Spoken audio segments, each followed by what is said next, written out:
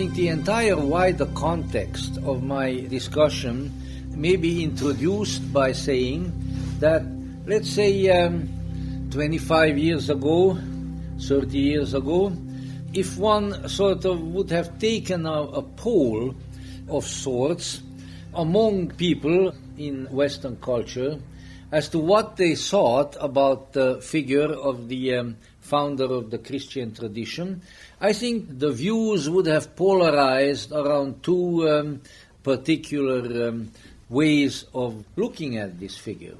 And on the one side, we would have had, even as we do have now, sort of the established theological views with all the formulations that people have come up with over the centuries, the only begotten Son of God, the Savior of the world, so on and so forth. You know, a very strictly defined and organized, but perhaps not all that well understood kind of an ideology. On the other hand, we would have had the so-called liberal theological views, which have been gaining influence ever since the 19th century. And there we probably would have found a lot of people who, in supportive surroundings, would have admitted, well, as far as we can tell, you know, this seems to have been a nice Jewish teacher, a little rabbi from the countryside who was a very good man, who didn't like a lot of the injustice and a lot of the wrong-headedness that was going on in that particular culture, who spoke up against it, and who eventually, by the political forces, was put to death. And then somehow, as time went on, other people came along, so they would have said, particularly the one blamed for that being the Apostle Paul, who, rather on the example of the Greco-Roman religious mythology, turned him into a god. And that was probably not right. It was not true, that it was something that he probably himself would have disapproved of, and that's kind of where it stands, without casting aspersions on anyone, a sort of a Unitarian point of view. And of course I have a lot of Unitarian jokes, some of which I have told in Unitarian churches when I was speaking, the best of which is the one which you probably heard me tell more than once. What do you get when you cross a Unitarian with a Jehovah's Witness? You get someone who will ring your doorbell for no particular reason. And then there are some others which are, the jokes go downhill from there. This is the best one. Now, even though a lot of people don't seem to realize that, on either side of the issue, on these two sides that I just outlined, something has happened that places this issue into an entirely different perspective. And that something is the discovery and the translation and a certain amount of exegesis of the Nag Hammadi Gnostic library. And what has happened was that documents were discovered, some of which at least, particularly the Gospel of Thomas, according to very reputable scholarly opinions, go back to extremely early sources, in all likelihood clear back into the 1st century. So when the Gospel of Thomas was written down, the likelihood is that there were still some people walking around, maybe the very ones who did the writing, who were there when Jesus was alive and who probably had some contact with him. So these are extremely authoritative documents. And what do they reveal? They reveal a view largely on the basis of what would appear to be a self-revelation of Jesus himself, because the Gospel of Thomas consists entirely of sayings attributed to him, a view which does not agree either with the mainstream theological positions nor with the so-called liberal position that I just outlined, but is entirely different. And I think that for this reason it is fairly important that we take a look at the figure of Jesus, both in terms of how the image the generally accepted image of this person changed throughout history, and I will do that first, and then also to gain an impression, and that will be woven into the material, as to what this early view really represented. And I'll do that mostly toward the end of the talk, but also a certain amount in the beginning. Now, of course, it goes without saying that with all of these changing views, the founder of the Christian tradition was and remains an enigma of history and of the culture. His appearance was instrumental in bringing not only a new religion into the world, which in itself wasn't such a big deal because those things keep happening, but not only brought a new religion into the world, but a religion that became the most aggressive and successful missionary religion of known human history. It may be supplanted by Islam in that regard as time goes on, but so far, up to this point, but a religion that spread to every continent of the globe and became a factor that no statesman or historian or a student of culture can leave out of his calculations. At the same time, the figure of Jesus also became the sort of the supreme watershed, the great divide, separating the three leaves of the Mediterranean clover of the monotheistic religions of Jews, Christians, and Muslims, and in many ways setting them against each other, possibly for all eternity. The reason for that being that Christians regard Jesus, again, on the whole, as an embodiment of God. The Jews regard him at best as a righteous but misunderstood Jew, and at worst as a disreputable heretic, while the Muslims revere him as a great and saintly prophet, whom the Christians blasphemously elevated to divinity. And how that came about we shall also see shortly. So countless good things, countless benefactions, innumerable acts of love and grace have been performed in his name, but also bloody and unjustified wars, as well as the murder of so-called heretics and dissidents, were perpetrated in his name also. Goodness and evil, high culture and low fanaticism, magnificent art and tawdry counterfeit piety, and much, much more are associated with his name. See, for better or for worse, our culture and indeed the entire world has not been the same for almost 2,000 years, and the cause of this was this mysterious, unconventional religious teacher raised in Nazareth and executed in Jerusalem. I never miss an opportunity, whether it fits my context or not, to point out that important things always happen in the cities. People may be born in a manger in Bethlehem, and as somebody said, what could has ever come out of Nazareth,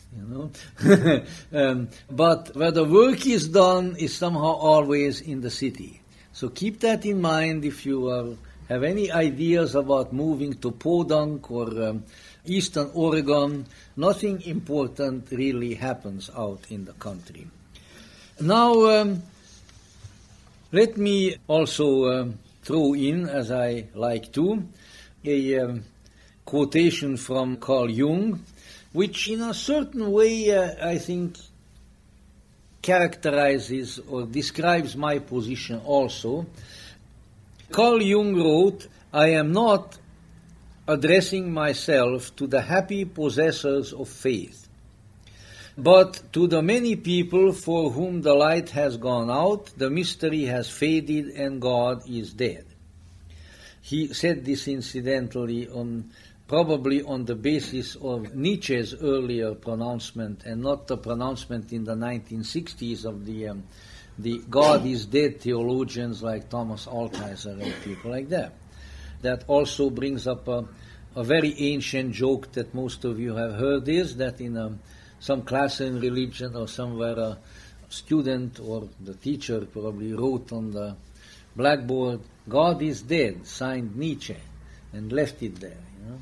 And by the time the class convened again, there was another sentence underneath it saying, "Nietzsche is dead," signed God. So, in any event, for those who God is dead, for most of them there is no going back, and one does not know either whether going back is always the better way. To gain an understanding of religious matters, said Jung, probably all that is left us today is the psychological approach. That is why, again, he said of himself, I take these thought forms that have become historically fixed, try to melt them down again and pour them into molds of immediate experience. As we will see, that is a position that did not originate with Jung, and if we cannot say that it entirely in all history originated with the Gnostics, it certainly was powerfully represented by the Gnostics. Speaking for myself, I also, very much like Jung, have felt from early childhood that there is something wrong with the figure of Jesus as presented to us by religious tradition.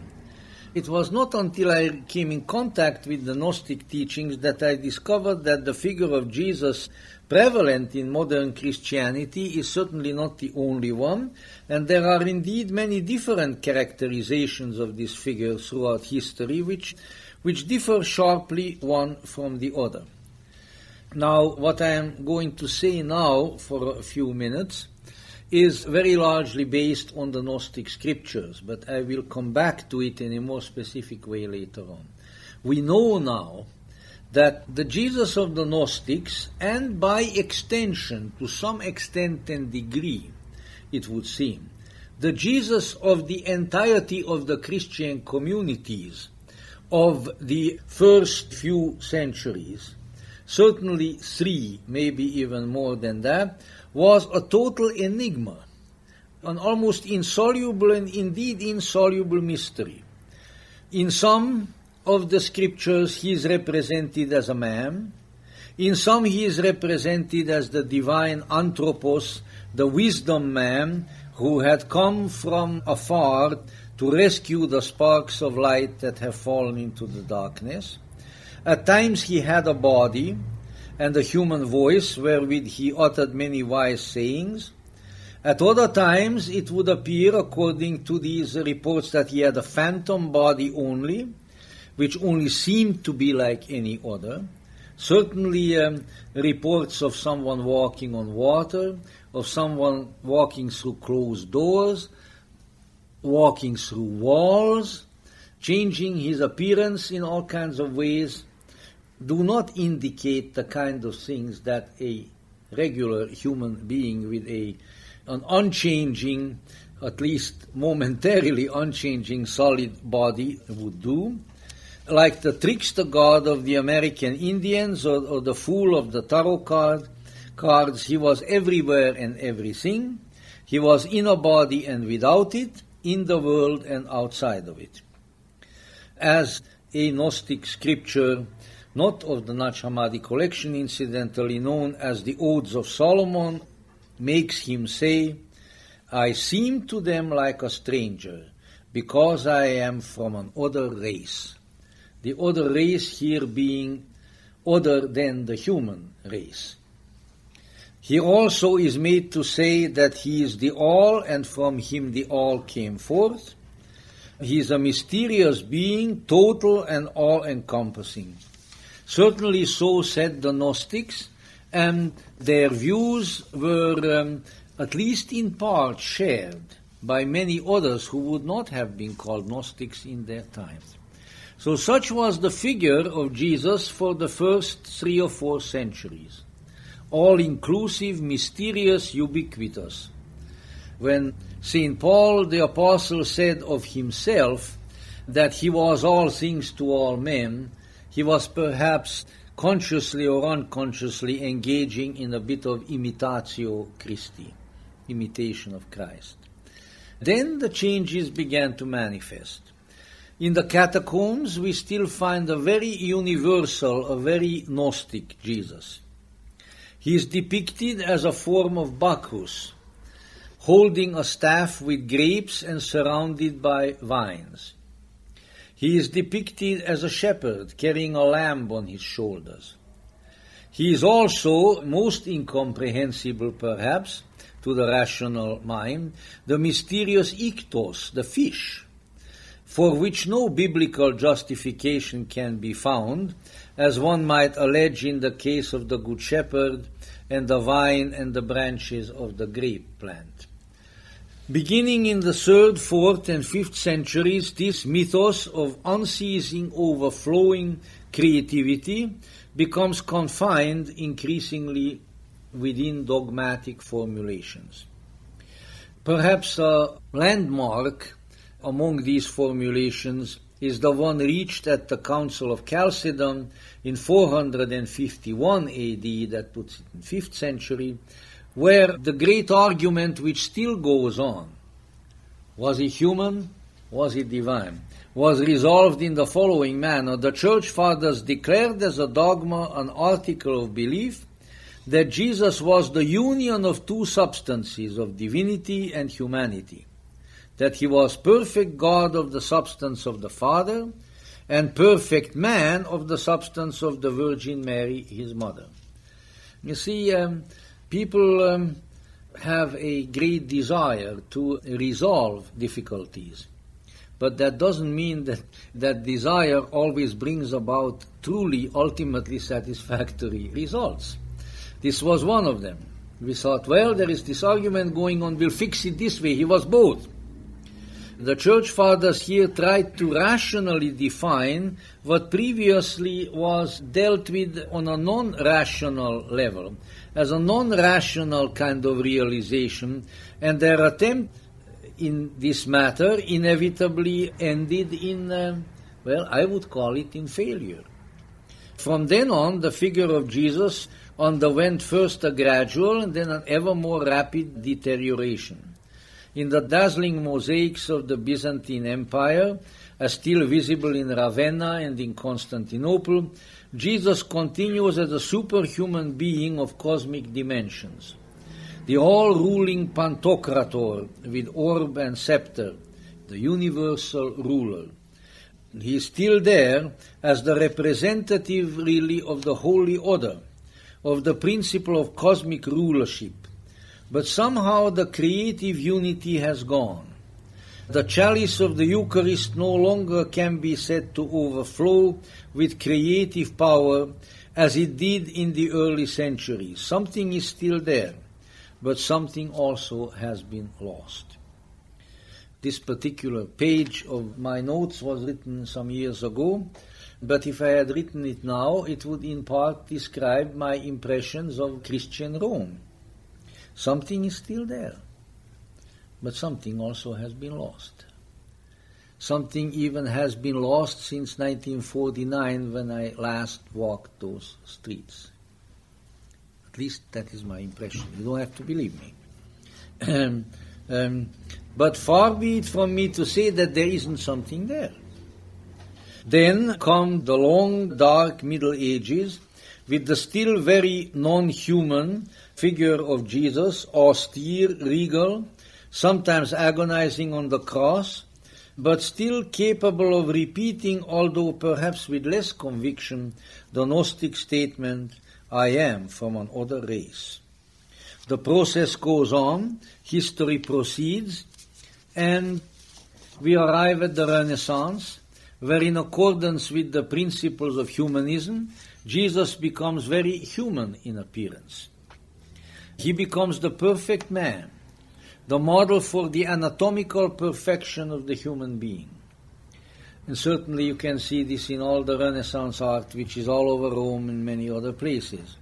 The anatomical perfection of the human body, a classical hero god with vaguely messianic overtones. The perfect God has given way to the perfect man. The divine king is now the perfectly proportioned human body. The dictate of the Council of Chalcedon has been fulfilled. he who was declared both perfect God and perfect man, has been now experienced under both aspects, but somehow something has been lost. After the Renaissance, there comes the great decline that begins with the Reformation and ends in the soulless materialism of the late 19th and the 20th century. Luther detests the pagan beauty of the Renaissance Christ.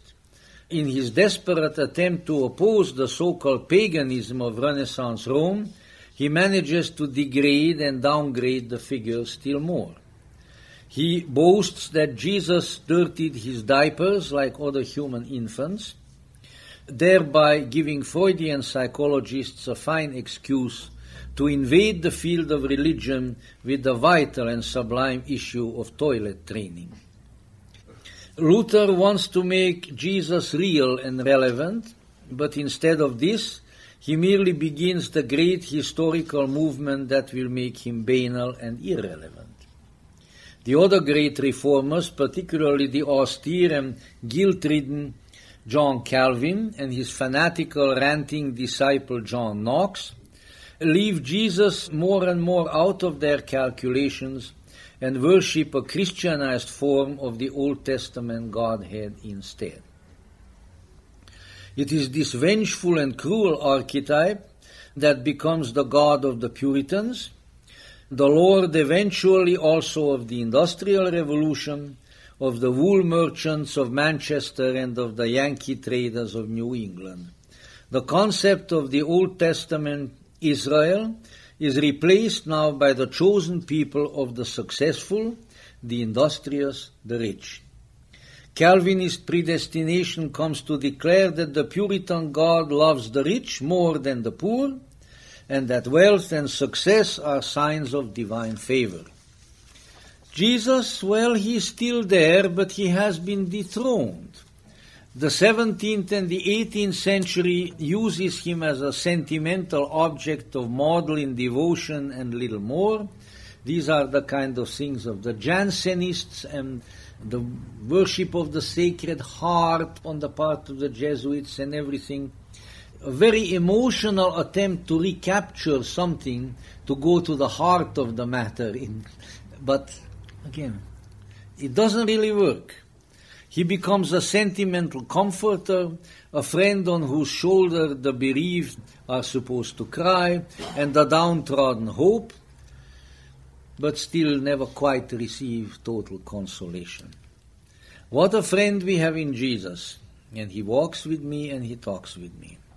What a far cry this pale, sentimentalized figure is from the majestic king of the Byzantine basilicas, not to speak of the well of the living waters that flowed from the mystic and Gnostic Christ figure of the first centuries.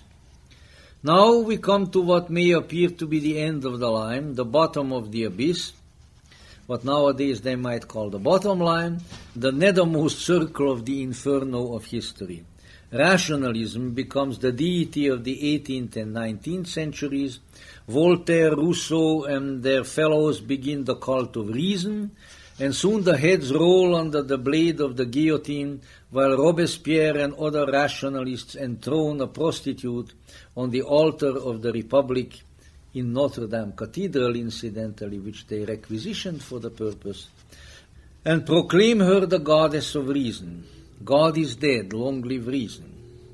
And reason triumphant rides her chariot into the 19th century, but her apostles are no longer philosophers and idealists like the bewigged and powdered encyclopedists of the 18th century.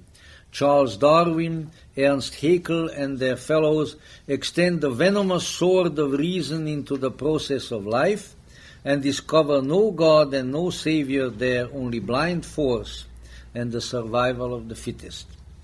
The 19th century also looks at Jesus and with its rationalism discovers that as a figure of physical history he can hardly be said to exist. Now, the rationalism comes to the point where they begin to deny the historicity Renan, Legge, Guignebert, and countless others, including even Albert Schweitzer, declare that the quest for the historical Jesus leads nowhere.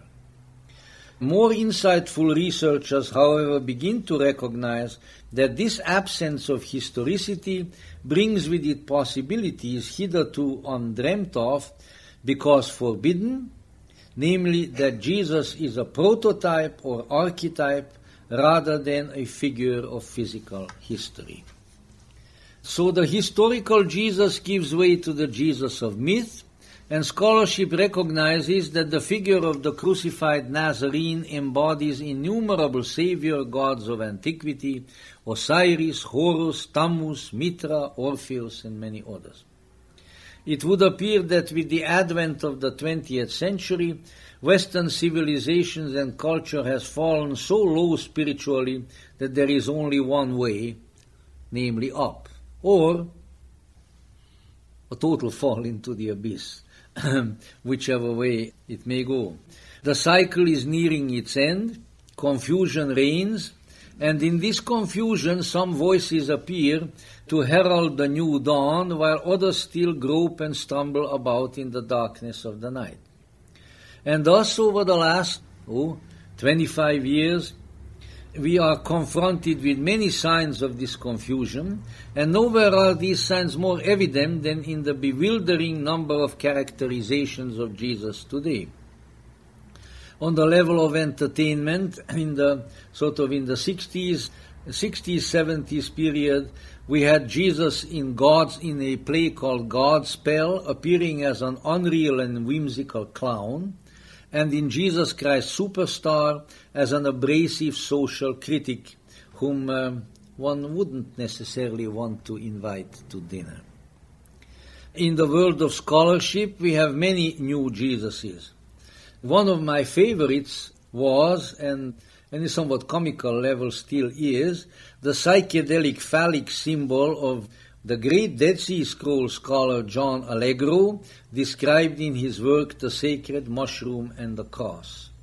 Another was the erotic magician conjured up by the great biblical scholar Morton Smith in his books The Secret Gospel and Jesus the Magician, on the basis of a truly very important brief letter of Clement of Alexandria to a certain Theodore, discovered in the early 1970s, I believe, in an old cave monastery.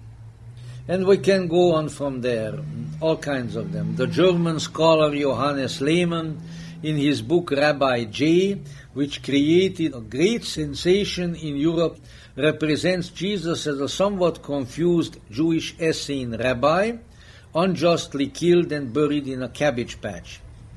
And perhaps last but certainly not least, well, one could have a much longer list than that, there was the interesting Jesus of another fairly reputable scholar, gone popular with some of his books, Dr. Hugh Schoenfield, who portrayed him in his books The Passover Plot, Those Incredible Christians, and The Jesus Party, in which he largely spoke about an individual who deliberately went about fulfilling the prophecies in order to fit a certain image of expectation. But now, before I come to the specifically Gnostic presentation, let me call your attention to what which might or might not be a significant circumstance. One always has to phrase it a little bit that way. But look at how, in a certain way, things came really full circle. If my view is correct, in the very early Christian centuries, there's very little definition, and there is a strange transgressivity between history, mythology, mystical vision, imagination, and all sorts of things of that sort. So it's sort of a spiritual grab bag of archetypes. And depending on where you are in your own mind, you grab that one and hang on to it. And then, of course, as I went through then it is made to crystallize, come down, more and more. And then it reaches rock bottom, and with the late 19th century, with the religious historical school, as it was called in Tübingen, you can see the leaders of it, C.F. Bauer and people like that. Dr. Robinson has all their pictures hung in the hallway in the Claremont Institute of Antiquity and Christianity. You know, these were the boys, really, to whom Jung was very much indebted and others, because they had gotten to the point, on the basis of very serious scholarship, mind you, and higher biblical criticism and so forth, that they said, well, we have come to the end of the line with a historical and a sort of rationalistic approach. What this is primarily a myth. But they did not use the term myth as a synonym for falsehood, but they began to discover value once again in a non-historical, non-physical, mythic approach. What was that but the rediscovery of precisely at least one of the things that people did way back? Well, what was it? Maybe 1600 years ago or so at the very beginning. So we had to come all the way around the circle to that. And then that went further and further, and then the historicity was denied more and more. They said, Albert Schweitzer and people like that, quest for the historical Jesus, as I mentioned before. But, Albert Schweitzer could say that he couldn't find the historical Jesus anywhere. But his work and his life was the most Christ-like probably at least of a lot of people. So what was he basing that on? Well, he was basing it on some reality that was in Dr. Schweitzer's mind. You see, the reality could not be exorcised by historical and biblical criticism and revisionism and things of that sort. There was some kind of reality still there. And I venture to suggest it was the very reality that was there at the beginning. But so we went through this incredible process, and at the during the 20th century, we sort of, in an entirely different way, but worked our way back to a position, at least in part, that is not unlike the one of the very early centuries. And then, in the 1940s, middle 1940s, comes the Naj Hammadi discovery. Now let me, obviously the Naj Hammadi corpus is so vast and it's constantly concerned with the figure of Jesus, so there are only really a few things that we can pick out at this time. Let me read to you, first of all, something that many of you have read and heard us read at various times, the 13th Logion from the Gospel according to Thomas. Jesus said to his disciples, "Make a comparison to me and tell me whom I am like." Simon Peter said to him, "Thou art like a righteous angel." Matthew said to him, "Thou art like a wise man of understanding." Thomas said to him, "Master, my mouth will not at all be capable of saying whom thou art like." And then Jesus said to him, "I am not thy master, because thou hast become drunk from the bubbling spring which I have measured out." And he took him, that is, he took Thomas, he withdrew, he spoke 3 words to him. Now when Thomas came to his companions, they asked him, "What did Jesus say to thee?" Can't you just see them? Hey, what was this all about, What did he say to you? What did he say to thee? What did he say to you? Thomas said to them, "If I tell you one of these words which he said to me, you will take up stones and throw them at me. And fire will come from the stones and burn you up." In other words, we'll both come to grief. I will come to grief because of the stones that will hit me, and you will come to grief because of what you're doing. Now, this is really a Gnostic version of a passage to be found in Matthew, 16th chapter, 13th verse, in fact, where Peter gives the reportedly right answer. Here we find that the Gnostic, such as Thomas, to the Gnostic, all definitions are inadequate. He says, "I am not going to define you. I am not going to liken you to anyone. The text shows two apostles giving two extreme answers. Peter says that he is like a righteous angel. This is a supernatural view, pure spirit, because that's what angels are. And then Matthew, curiously the same apostle in whose gospel we find the other related account, gives voice to the opposite point of view. Thou art like a wise man of understanding. So here sort of Matthew is the Unitarian. Peter is on the totally spiritual line. Now, but there comes Thomas, who cannot or will not say anything. Why? Well, I would suggest because he has experienced something. He has experienced what to him appeared to be the essence of this person. He has become a knower. On the basis of his experience, he knows him.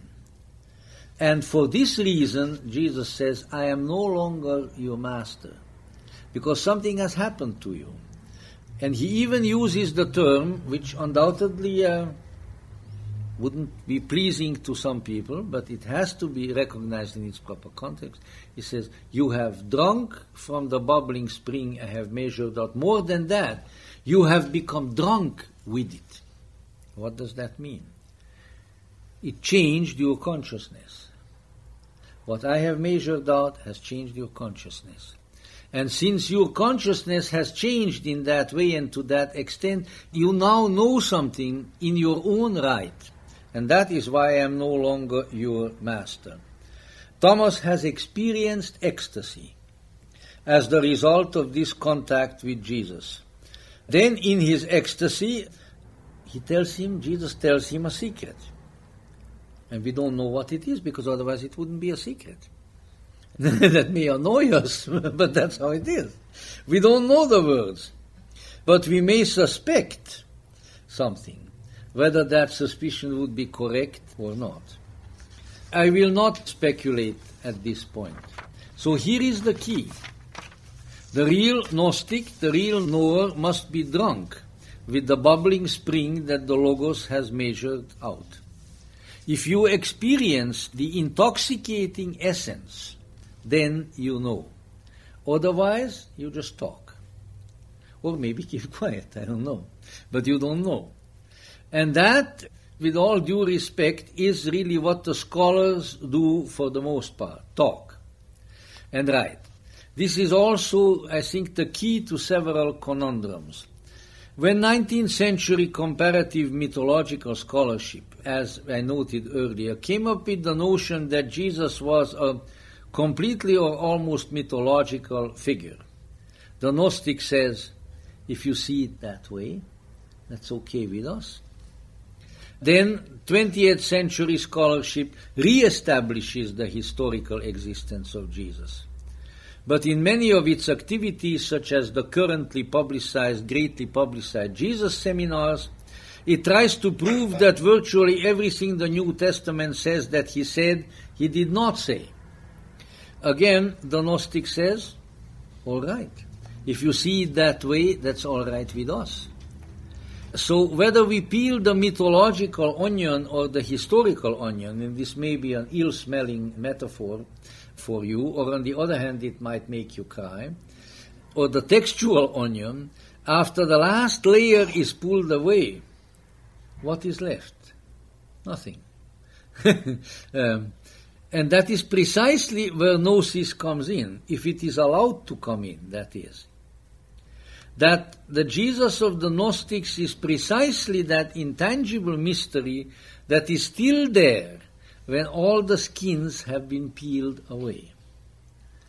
And so here we saw the theologians, beginning with the church fathers, the council fathers and theologians, philosophers, scholars, and biblical scholars, and so forth, peeling the onion.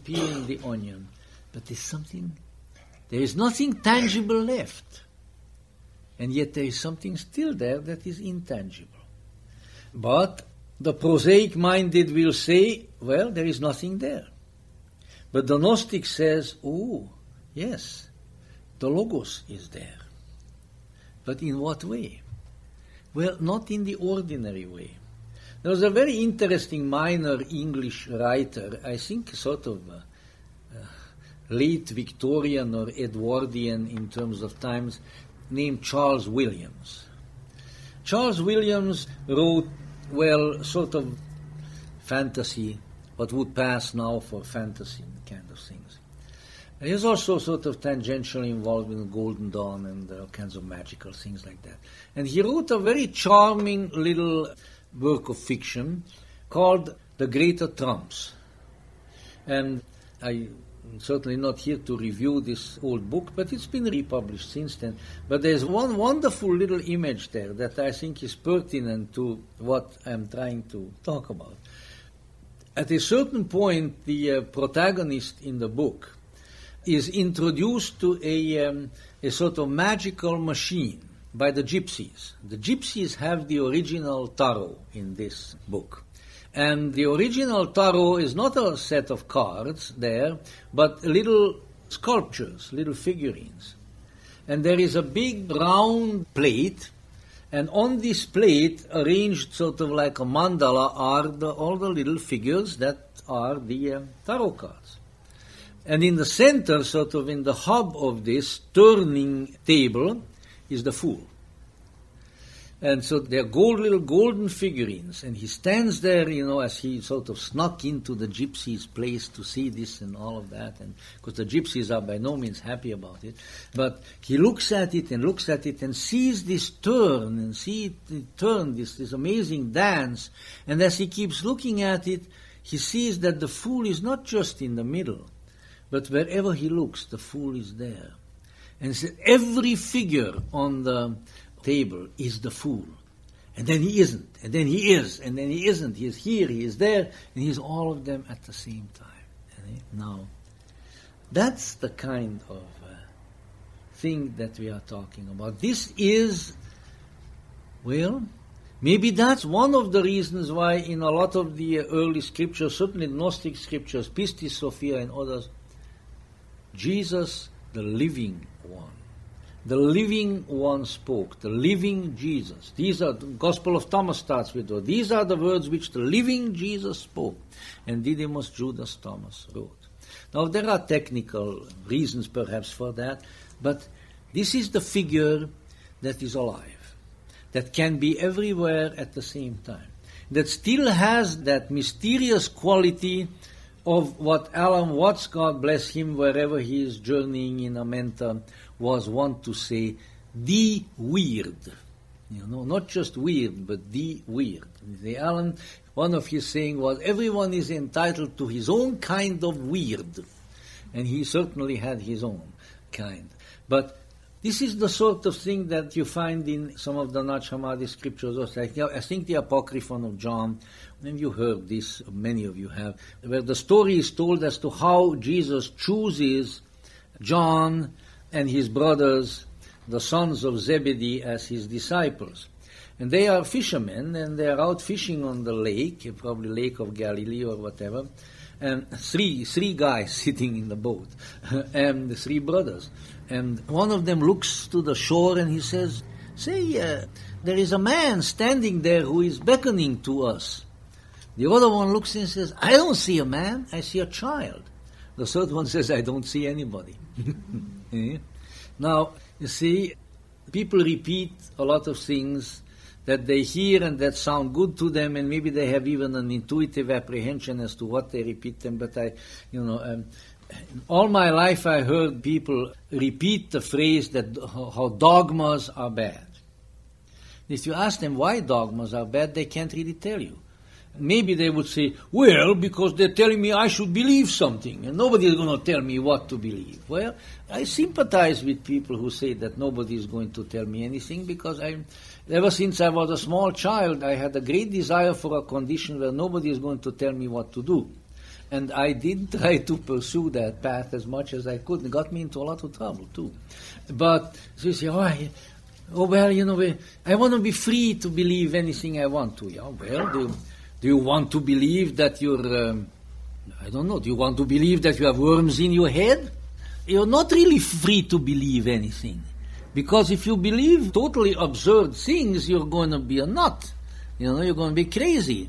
So that's not the issue either. So what is the issue? People can't tell you.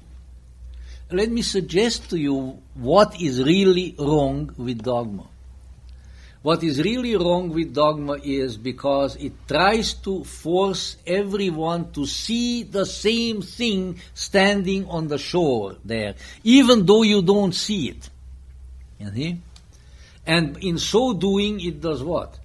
It's not that it takes away your freedom. You know what? I'm a big believer in freedom. You know that. I even wrote about it and everything else. But you know what? When it comes to these deeper things, you are not really all that free. You are not free to turn your face from the truth. If you do that, you're a fool. You're not free. You are not free really. You shouldn't really be free. You shouldn't accord yourself to freedom to fritter your precious life, your precious energy away on nonsense. Whether that nonsense is going after money, or going after power, or going after sex, or going after flying saucers, or going after politics, you are not really free to do that.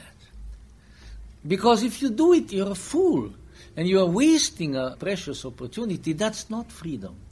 But what you have to be free to do is connect yourself with this incredible source of creativity, where all these possibilities exist, and where the plenum, the pleroma, the fullness of possibilities can sort of come forth into conscious manifestation through you. That is important. And that is why dogma is counterproductive. Because it takes that possibility, that option away, and reduces everything to a common belief. You see? You all have to believe this just the way it is. And then you don't see what you are supposed to see calling to you from the seashore anymore. So, see, there is no accuracy in these matters. There is a right direction, however. That's why I said, if you turn your face away from the right direction and you devote your energy to trivialities instead, you are doing something very silly, and you are doing something that at some point or the other you are going to regret.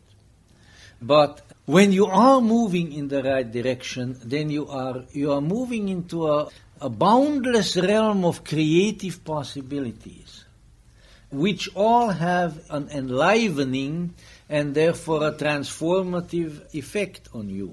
And you begin to see the Lord of the dance here and there and everywhere. The center of the circle is there. But it takes a certain inner eye to see it. And this inner eye is not the vision of faith as conventionally understood, because such faith is just belief in someone else's belief. And it doesn't really make all that much difference whether your belief is, I don't know, St. Augustine's belief or Luther's belief or something like that, or of some crazy fool in Sedona who will tell you what he heard from the flying saucers the previous day, and talk to you about the vortices. People actually, I have friends in Sedona who observe these things with detached bemusement. People go and sit on certain mountains because they want to sit on the vortex. But it's just a belief, you see. They don't know. They haven't experienced anything. But there's some, a former hairdresser with a weird hairdo, I don't know, Gabriel of Sedona, or whatever his name is, as distinguished from the Archangel Gabriel of Palestine, who'll tell you, well, the soul saucers were here, and this and that, and the other thing, and so forth. But it's just a belief. So, it's a belief in someone else's belief. Neither is it factual knowledge, because the facts are few and subject to dispute. but rather it is a knowing beyond faith and factual knowledge. It is this kind of knowing, this understanding by way of gnosis, that is enjoined upon us in the Gospel according to Thomas. In the 86th Logion, we have Jesus saying, somewhat similar to in Matthew and in Luke, the foxes have their holes and the birds have their nests, but the Son of Man has no place to lay his head to rest. Assuredly not. So here again, you see, this is not necessarily a complaint. Everybody has a place in this world, says the teacher. I don't have one. Of course. Because he does not fit anywhere. He doesn't have a place to lay his head because he falls between the cracks. And let me assure you, he falls between the cracks of orthodoxy as much as he falls between the cracks of the New Age and all of that. You see? You can't capture somebody like that with terms. Oh, karma! Oh, reincarnation! None of these have any relevance. It doesn't fit these models any more than any other. Okay? The Logos is from beyond this world. Doesn't fit anywhere in this world. All throughout the Gospel of Thomas, for instance, we find uncomprehending, confused questions which the disciples addressed to Jesus, followed by his often ironic answers. For instance, Logion 52. His disciples said to him, 24 prophets spoke in Israel, and they all spoke about thee. I don't know, they either knew more prophets at that time or they multiplied them for effect, because I think that there are only, 12 minor and 4 major prophets that we know about today. But anyway, 24 prophets spoke, they all spoke about thee. He said to them, you have dismissed the living one who is before you, and you have spoken about the dead. So this goes very much against, let's say, Schoenfield's thesis. This is not someone who is deliberately fulfilling the prophecies, but rather it is someone who says, don't worry about all of that. Look, I can afford you a living experience because I am the living one. Look at me. And don't compare me to the dead. Don't refer to that even. Don't evaluate me in terms of the past, of prophecy, of scripture, of expectation. Look at what and who is before you. And another one, it's the 59th Logion, look upon the living one as long as you live, lest you die, and seek to see him and be unable to see. Now is the opportunity to experience. Don't wait. Or another one, they said to him, tell us who thou art so we may believe in thee. He said, you test the face of the sky and of the earth, and him who is before your face you have not known, and you do not know how to test this moment. You don't know how to take advantage of what is happening. And finally they ask him, 24th Logion, show us the place where thou art, for it is necessary for us to seek it. And he answers, whoever has ears to hear, let him hear. Within a man of light there is light, and he lights the whole world. When he does not shine, there is darkness. Now, all of this is, what I'm trying to convey is, all of this is most existential, and not at all theoretical. See? I am the one who, unlike the fox and the bird, has no place in this world. Don't use the measures of the past to evaluate me. Have the experience of my gnosis now, before it may be too late, because you may be dead. Look at the light, the man of light, he sheds light, otherwise you are in darkness. Don't hang on to the past or to the expectations of the future, but seek the opportunity now. Take advantage of it. Some of the descriptions given concerning himself are awesome. And as I mentioned before, they don't fit either the theological or the liberal humanistic categories. Logion 10, this is all Thomas incidentally. I have cast fire upon the world, and see, I guard it until the world is afire. Logion 17, I will give you what eye has not seen, and what ear has not heard, and what hand has not touched, and what has not arisen in the heart of man. Logion 108, whoever drinks from my mouth shall become as I am, and I myself will become he, and the hidden things shall be revealed to him. Logion 82, whoever is near to me is near to the fire, and whoever is far from me is far from the kingdom. And last and once again, but not least, I am the light that is above them all. I am the all came forth from me, and the all attained to me. Cleave the wood, I am there, lift up the stone, and you will find me there.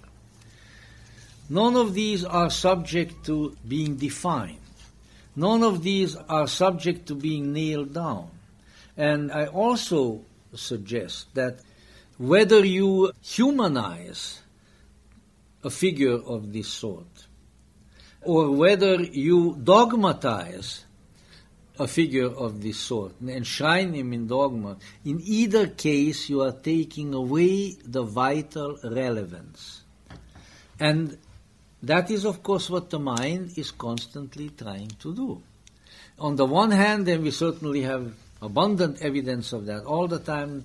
It was only a month ago or something like that we spoke about the attacks that are being lavished on Carl Jung, for instance, right now, and so forth. There is the constant effort among humans, and some humans more than others, is to tear anybody and anything outstanding down and level it down as low as possible. Somehow, by tearing other people down, people like that feel that they have elevated themselves. But of course it's a false feeling. It doesn't work that way. But of course behind it there is also the unconscious, or at least recognition. Okay, oh yeah, Carl Jung, oh my goodness, he was not faithful to his wife. He did this, that, or the other thing, Well, now that we found all that out, now we don't have to concern ourselves with him anymore. We don't have to be challenged by him. We don't have to consider his ideas. He was just another Joel like anybody else, just some kind of a pipe-smoking Swiss. And, that's great. Because if we have to concern ourselves with this person and the things that he wrote and things that he said, it might make us uncomfortable. And we might have to look at ourselves, and we might have to look at our psyche, we might have to deal with the unconscious. And we don't want to do that. It gives you a headache. It makes you late for dinner. We don't want to do that. And we do that with everybody we possibly can. Oh no, we find something, we find an Achilles heel. No, I don't need to concern myself with this guy. I don't need to concern myself with I found a fault in it. Mm-hmm. Oh yeah, but maybe you can find something else in it too. Now again, we have to be discriminating again. It doesn't mean that all that is gold that glitters. It doesn't mean that we have to respect every kind of foolishness. But let's not take the easy way and tear down that which truly challenges us, which might change us. Maybe if we don't do that, we could also still drink from the bubbling spring that has been measured out, and thereby become drunk with it and know. And I am not advocating drinking, and I am not advocating dope taking, I am not advocating anything, but I am not denying the value of some of these things either for some people. But remember, with your ordinary so-called rational mind, just confined to that, you are never going to know anything important at all. You are going to be able to balance your checkbook. You are going to be able to take care of a whole number of things. You know what? When the chips are down, and you're for one reason or the other, you you begin to recognize that you're not going to be on this earth forever. Your body is falling apart, various things like that. It's not going to be important at all how you balanced your checkbook. It's not going to be important at all whether you paid the telephone bill on time. None of these things are going to matter. You'll be there and you say, I lived 60 years, I lived 70 years, or whatever it is, or maybe, and I still don't know anything. I don't know where I came from. More importantly, I don't know where I am going. I don't know anything important at all. I've been so reasonable, I've been so rational, I've been so sober. And now I stand before the door and I am shaking like a leaf. And I am scared and I am miserable because I haven't learned what is important. I haven't learned the truth, the essence of my own being. I have not been confronted with any reality. Oh, I was so reasonable. I tried to be so reasonable. I tried to be I tried to fit into the picture so nicely. You know what? The picture that you tried to fit into is going away from you. Be there and there's no picture, no society, no family. None of the things that you thought were so important. Just you and a great, stupendous mystery, which will remind you, from the time that you came into this world, I was available to you to be discovered. I was available to you to be known with your gnosis, but you haven't done it at all. You didn't pay any attention to it. You went after the reasonable will-o'-the-wisps and the unreasonable will-o'-the-wisps, but you didn't take a look at this. Now, I'm preaching here like a Baptist, and I'm not getting paid for it like that, and I'm not wearing a $1,500 or $2,000 suit, but I have a pretty colorful necktie on tonight. You must admit that. It wouldn't quite wash on that religious channel, but it approximates it a little bit. But the reason that I am doing this is because it is my conviction, and more than that figures such as that of the founder of the Christian tradition are the living challenge to a change of consciousness, the ongoing challenge to an internal vision and an internal transformation, and they're calling us out from wherever we are. They're calling us out from our exile, wherever that happens to be. Now, the drunk is in exile to his booze, but the sober man is in exile to his sobriety. The guy who chases women all the time, or men for that matter in our society, and things like that, is in exile to that. But the one who sits there in judgment and says, oh, adulterers, oh, homosexuals, oh, here I am so much better than you are, he is in exile to that. And from this exile, you've been called back. He says, hey, here I am. Who is calling? A man? A child? Maybe nobody? A fool of the tarot card? But somebody is calling. He's calling. And we have to come out of our exile in our own way. We can't come out of our exile in somebody else's way. We have to have a particular vision. Now I'll tell you a kind of a vision that I had once. Maybe I told you already, but now that I'm not passing myself off as the great visionary, and it's a fantasy. It's a way something appeared to me at one time. But once somehow, sort of without really wanting to do it or anything, it just happened. And I felt I was back in the time of Jesus, and I was there among the people, disciples or whatever with him, and I saw everybody interacting and so forth.